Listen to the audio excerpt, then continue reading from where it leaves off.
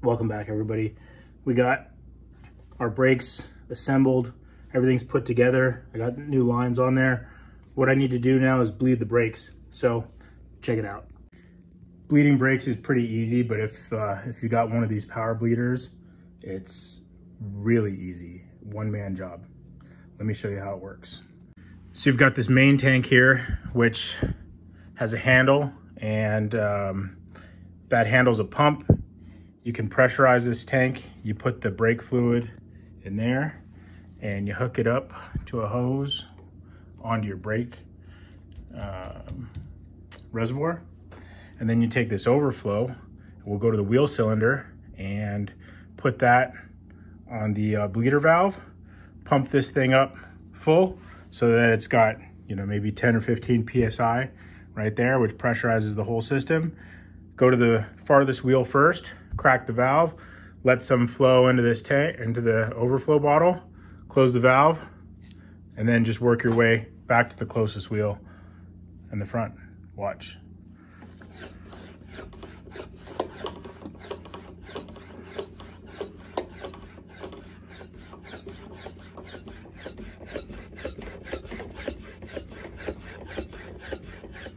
All right, so we got about 10 PSI in the jar. You can see there's some fluid in the lines. Nothing's moving though. And we've got no leaks or anything at any of the calipers. That's important. You want to make sure that nothing's leaking, and if it is, you want to address it now. Next thing you do, like I said, go to the farthest wheel from the reservoir and hook up this overflow tank, and we're just going to crack that valve.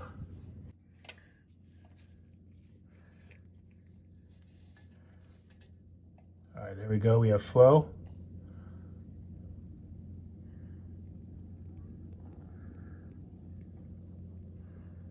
What we're looking for is a clear stream, no bubbles, and if you're changing out old fluid, all the dark, nasty stuff is going to run out first. And then once you see the good, clean, fresh stuff, no bubbles, you can go ahead and close the valve. So I don't see any bubbles and it's looking pretty clear, so go ahead and pinch that off with the wrench. Don't have to go too tight, and then remove this and go to the next wheel. So that's what we drained out from the right rear. You could tell it's a little dirty, not too bad. Let's get the left rear. So same thing, just get up and pop that little cap off if you have one.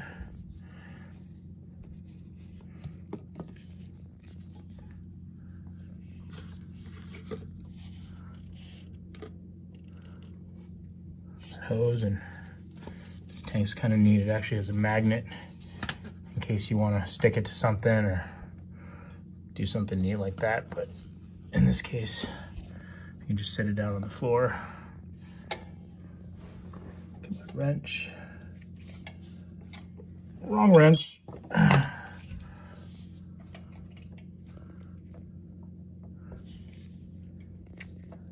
we go.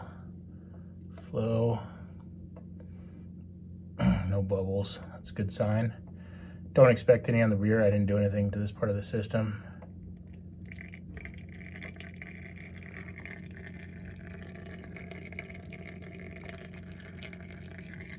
The fluid doesn't look too bad, so I'm just purging air out, so I'm going to close it.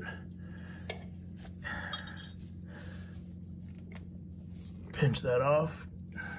Whoop. Try not to make too much of a mess. Back in there like that.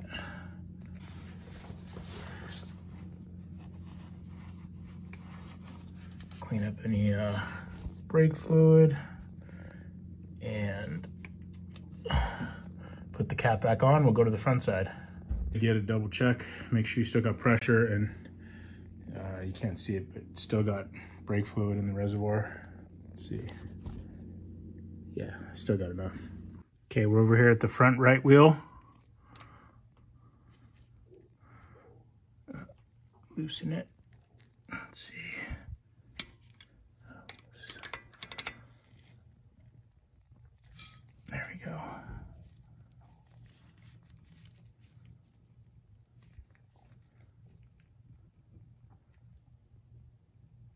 pushing all the air out of the system now. There we go. There's some bubbles. That's what we're expecting because we changed the brake lines on this side. So let all that stuff run clear.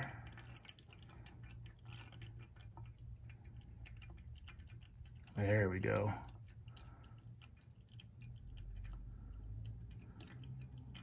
I'm gonna stop it right here and just go check my tank. It's hard to see. I still got some in there. I might want to add a little more before I do the last wheel.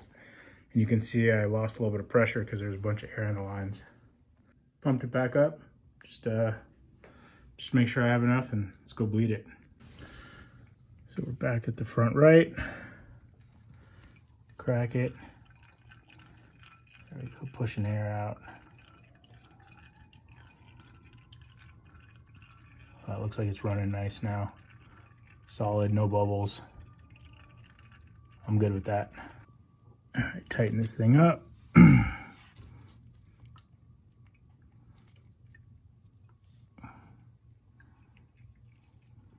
And we'll move to the other wheel.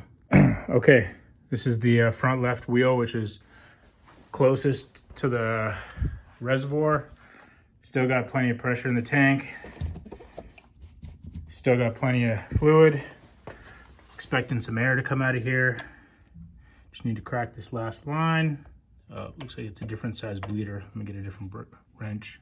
All right, here we go. Crack the line. Pushing all that air out.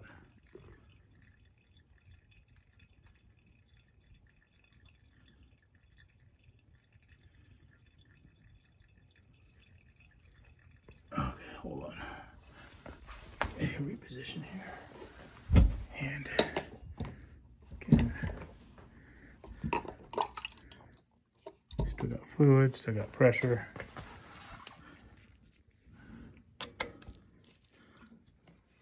There we go. It's running good. No bubbles. You can hear it draining off into there. A couple bubbles just pushed out, but it's solid. So tighten that thing up and that's it. My brakes are bled. Just a little snug on here, not too tight.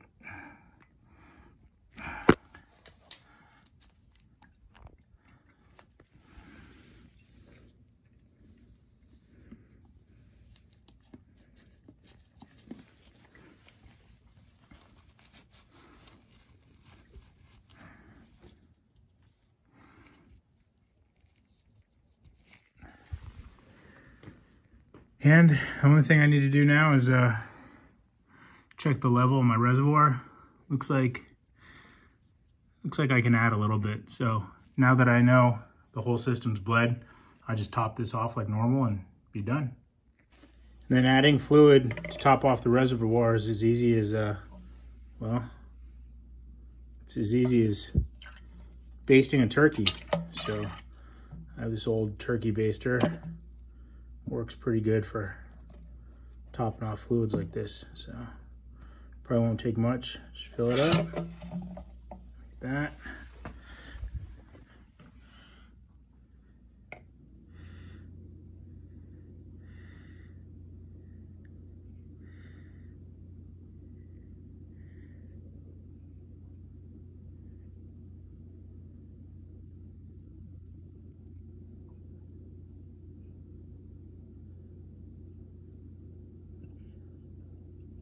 There we are. No mess.